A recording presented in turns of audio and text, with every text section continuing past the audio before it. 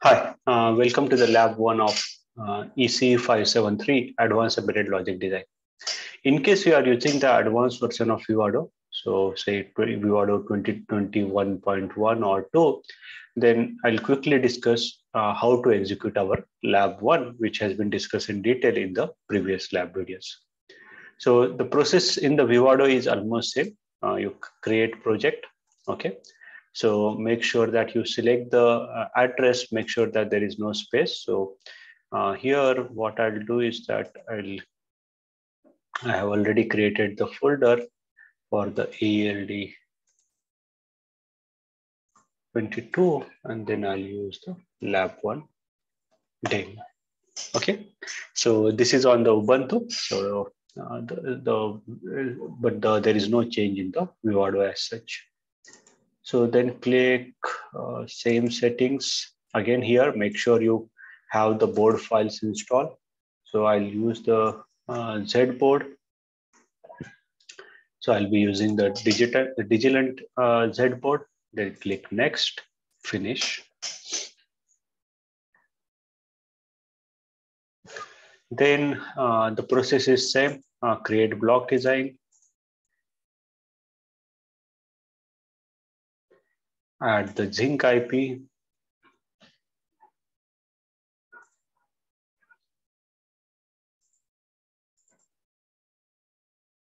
Run block automation with the fixed default settings. Then you can remove the things which you don't want. For example, from the here, I'll remove the clock reset. Then I'll remove the GP port. Then yeah, so peripherals, I need to get rid of many peripherals, flash, Ethernet, USB, SD card. I'll keep the UART because I want to use that. Then the peripherals here, it's same. Yeah, I can remove the timer as well. Clock, I can remove the PL clock because I'm not going to use the PL in this lab. And the rest is same. So click OK. So you get this one. Then validate your design. No issue. Go to source tab, go to your design, right click, generate output products.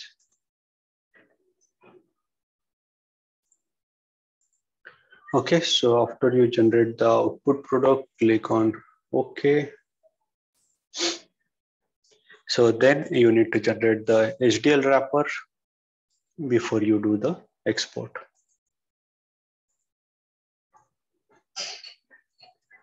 Okay, so after you do the HDL wrapper, your Vivado process is completed, and then you need to go to the you need to export your files. So you go to the export hardware. Okay, there is no top module is designed. So let's figure it out. What is the issue? So somehow that export, the create HDL wrapper was not successful. So I just recreated it. So now you can see that this module is a top module. In case it is not top module, there will be option here set as top. You can make that module as a top module. So when you do the export, the Vivado tool should know which is the main project. So that's why it should know which is the top module. Then once this is done, click on file, then click on export hardware. Same process here. We are not including the bitstream because we are not using the PL. So pre-synthesis so that it is useful for the software tools. Click OK. You can keep the folder as same as your project folder so that everything will be in the same project folder. Click next and finish. Okay, so after the export is done, in the previous video, Vivado, you have the option of launch SDK, but here now you need to go to the tools and go to the launch Vitis IDE. Okay, so that is the slide change. So click on that, so your Vitis IDE will be launched. Again, once the IDE is launched, make sure that the workspace is same as your project where you are doing the your existing project. So you can see that I am doing the lab AELD 22 lab 1 demo, and in the lab 1 demo here the SDK will be created. So I'm just using that as my workspace. So make sure that you take care of this. Then launch. Okay, after you do the launch, you can see that the project is not automatically created in the Vitis. You need to create you need to create a project from the start window itself. So click on create project, click on next. So here you need to provide the platform which you have created in your Vivado. So click on browse, then go to your folder. So I think it is in the documents, ALD lab 1 demo. Then you can see that this XSA file which I need to upload here. So here we are not going to generate the boot components. When suppose that you want to copy all the boot files in the SD card, then you need to generate the boot components and the FSBL and all. That we'll discuss during the theory, but right now we don't need to generate this. So click on next and then create an application project. So let's say lab 1 demo and part 1. Okay, so we are going to use the Cortex Core 0. That is same as the previous one. Click on next. So you can see that standalone or RTOS option is there, but we'll use standalone. It's a 32-bit Cortex A0. Click on next. Again, we'll use the hello world and finish.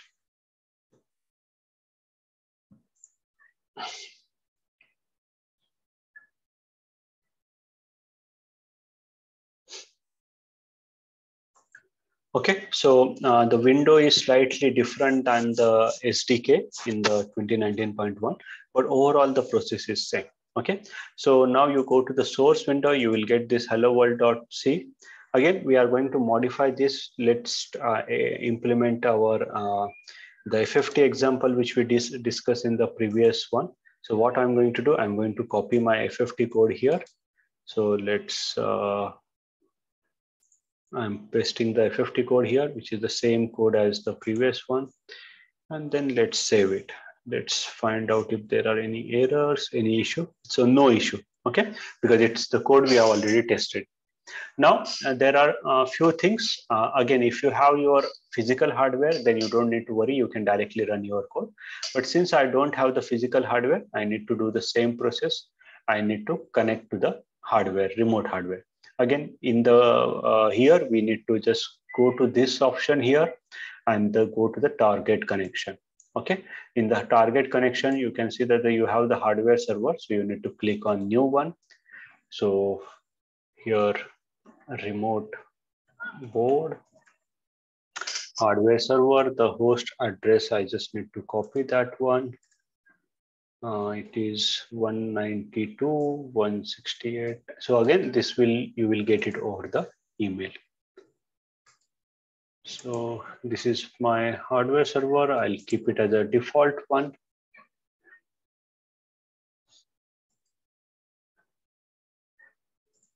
Okay, so then I'll test the connection. Oh, good, connection is successful. That's fine. Okay, so that means I have connected to my remote board. Now I need to configure my remote hardware. Okay, so the process is same. You click on right click on your project. Then okay, the first thing is that in the SDK the project is automatically built, but in the Vivado you need to manually build the project. Okay, so that is the again different compared to the SDK. So you can see that we have completed the build process, and then now then you go to the debug as, then launch on hardware. But we'll go to the debug configuration. We'll see everything is fine.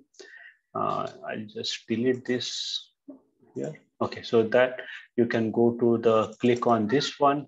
Okay, standalone project, remote board. Lab 1 demo, so everything is fine. Application on Cortex A0, the ELF file is same.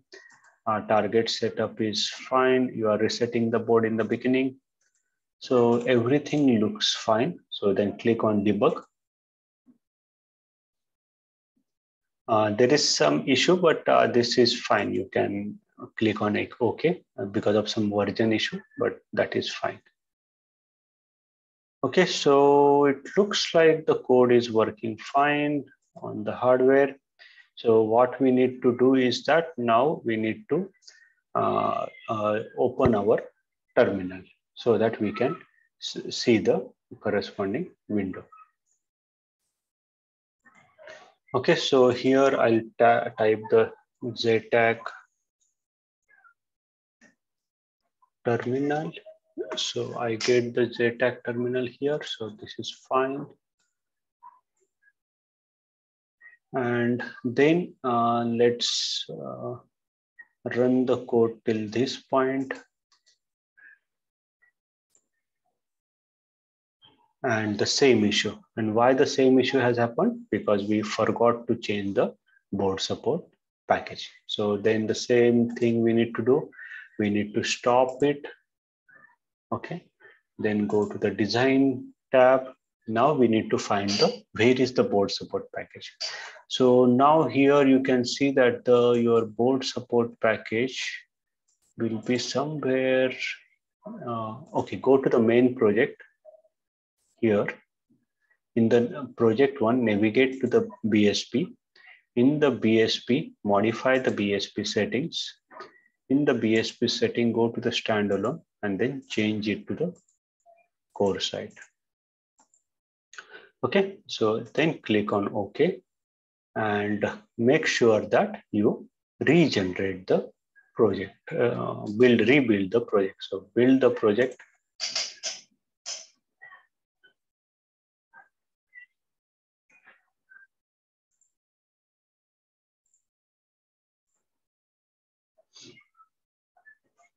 Okay, so the build is finished. That's a good thing.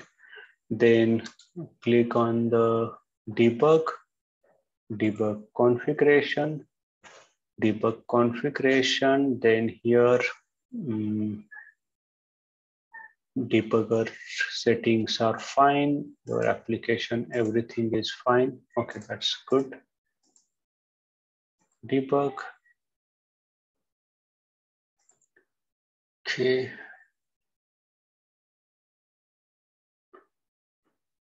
So zynq terminal. Okay, so till now everything looks fine. So I'll just run it till we print the FFT input on the screen.